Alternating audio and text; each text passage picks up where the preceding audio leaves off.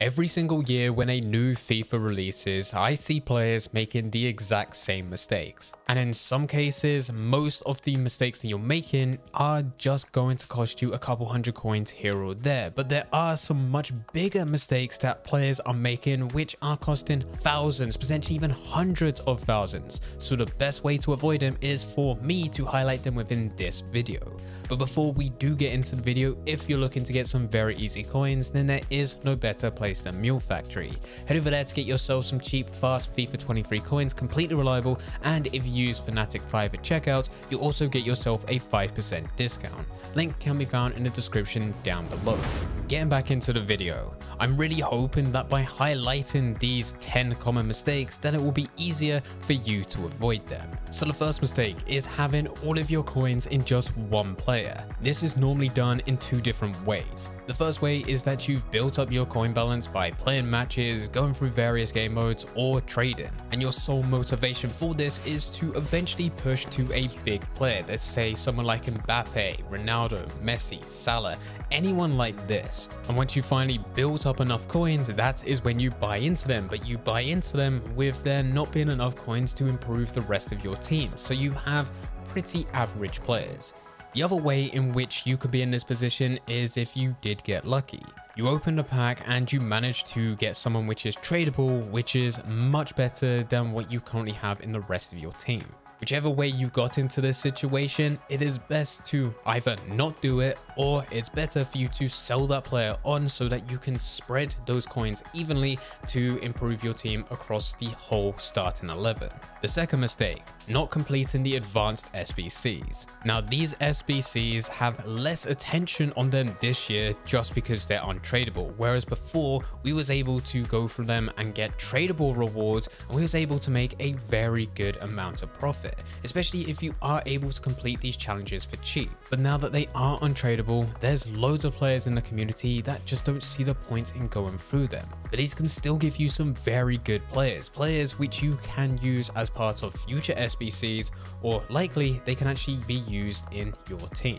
These are still good rewards, so spend some time going through the hybrid leagues, hybrid nations, and League and Nation hybrid. 12 challenges in total, and you can use a site such as FUT or FUTBin to see how other players have completed this SBC, so you don't need to actually do it all by yourself. The third mistake is using your initial coins right at the beginning to buy players for your team. There's so many players which will start Ultimate Team, head over to a game mode such as Squad Battles, play through a game, earn about 500 to 700 coins, and then immediately use those 500 to 700 coins to buy into a player. They'll then stick that player into their team and go into the next game to do the exact same thing, and they keep this on repeat. This is the slowest way for you to build your first team. You will eventually reach a coin boost which you can claim from your seasonal rewards, and this certainly does help, but you're still going to have to do this several times before you can get a full rare gold starting 11. It's so much better to go into that squad battles game, claim those 500 to 700 coins, and then use those coins to start opening other revenue sources by actually trading.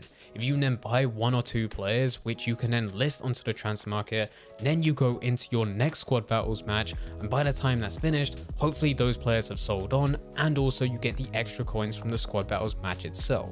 You keep this going, eventually you're going to have more and more coins to trade with, which leads to you making more and more coins every single hour. The fourth mistake, using your FUT Moments loan players for games, whether it be division rivals, squad battles, or even FUT champions, and then just quick selling them once you're done. I've already had messages where there's been several people doing this. Right now there is a FUT Moment story which is called Rise of Mbappe, and for it you need to have Mbappe within your starting 11. Now this would be a ridiculous requirement if you had to go and buy them.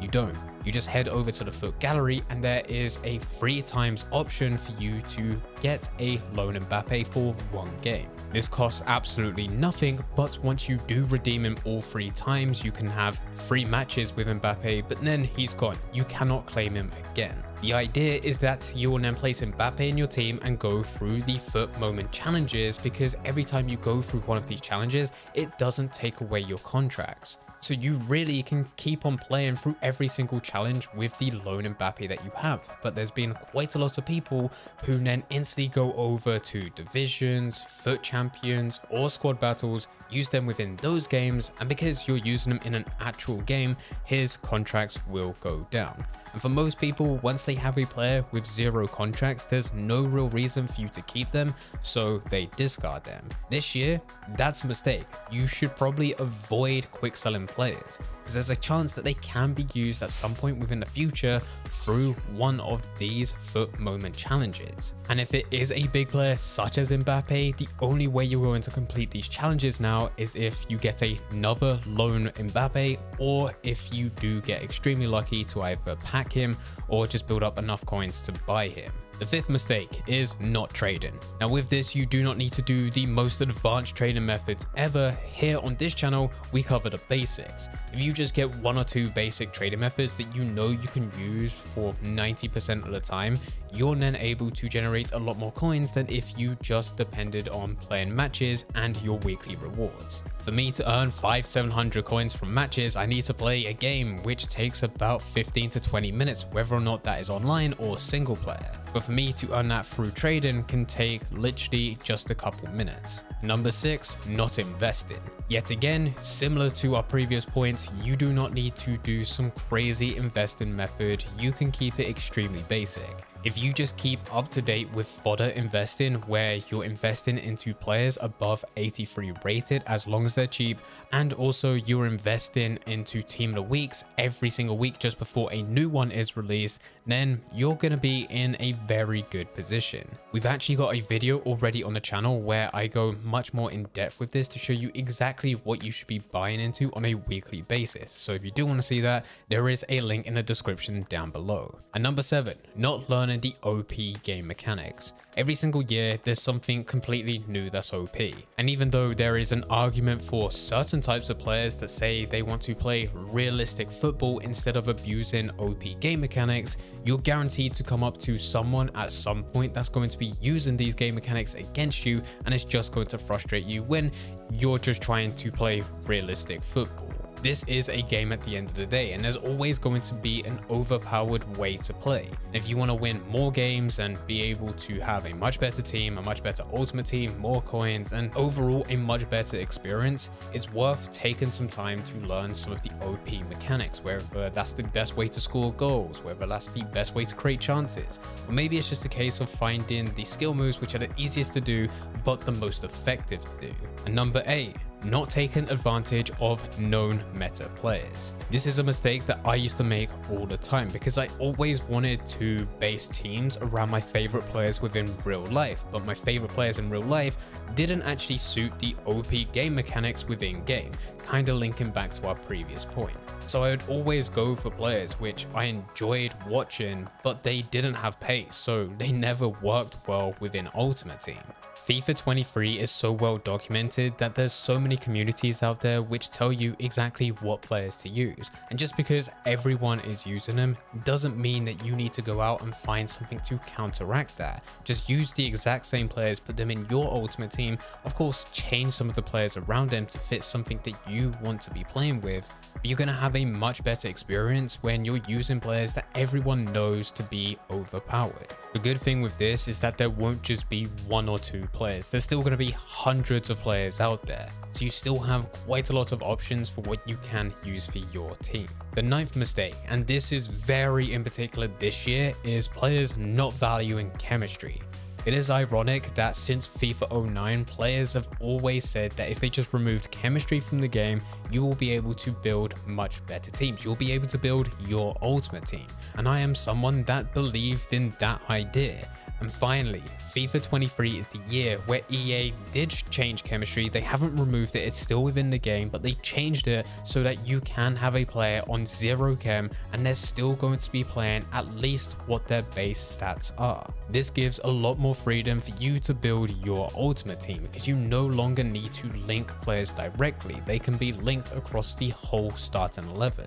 And for a lot of people this year, they're just throwing in any type of player within their starting 11, which is fine to do so, but just remember that those that are also looking at chemistry, they might not have as good of players, but if they do have free chem on every single one of their players, 30 free chem in total, they're gonna be boosted. There's going to be a much higher boost on those players because they've went the extra mile to get chemistry for those players. So I've already came up to many teams which are far better than mine, but those teams didn't value any chemistry whatsoever, and if they did, it was only 1 or 2 here or there, whereas my team, which isn't as good, it's still okay, but it isn't anything compared to what I've been playing against. I valued chemistry across every single one of my players. They all have free chemistry in total, so this boosts their stats. Now there will be a point in which I don't value chemistry as much, and that is once I do have much better players, but even then it's still something worth considering. It's not completely taken out of the game, it still has an impact, and it's worth taking some time just to figure out who's going to link with who, just so that you can get the very best out of your players. And the final mistake is not keeping up with content creators.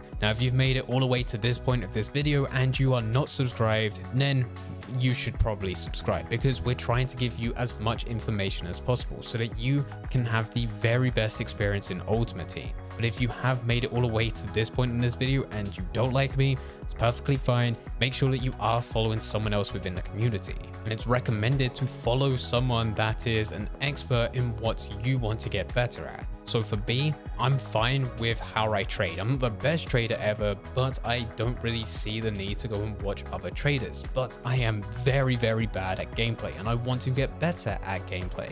So I will watch some of the pro players that have YouTube channels and see what they're up to, what they're recommending players to do, and how they're playing, so that I can hopefully use what they're teaching to better improve myself when it actually comes to playing in game. If you do want to learn to trade, we go over basic trading methods here, and there are a lot of other traders out there which will show you more advanced trading methods. Or maybe you don't want to do any of that and you just want to stay up to date with the latest news and the latest changes. There's a lot of people out there covering the latest news. There's even quite a few people who share the latest leaks. And this can really help you get an edge over everyone else to know exactly what is coming in Ultimate Team. If you find out that an SBC is releasing way before anyone else, you can easily invest into those types of players that are going to be needed, and you can make a very good amount of profit. So it's definitely worth being part of a number of different FIFA communities. But anyway guys, here are just 10 of the common mistakes that I see players making within FIFA 23. Now that you know these mistakes, it should be a lot easier for you to avoid them. If you do have any questions about anything, then please feel free to leave them in the comment section down below. But anyway guys, I hope you guys did enjoy it. If you did enjoy it, don't forget to leave a like and subscribe. But for now, I'm going to see ya.